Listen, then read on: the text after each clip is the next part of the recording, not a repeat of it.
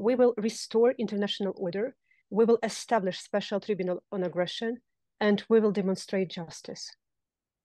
So you said in the past that war crimes are just not a product of the conflict, or not something that takes place within the conflict, but more than that, you say these crimes are a tactic by Russia. Can you explain that? Russia uses war crimes as a method of warfare. Russia attempts to break people's resistance and occupy Ukraine by the tool which I call the immense pain on civilian population. We document this pain. This is the conscious policy of Russian state.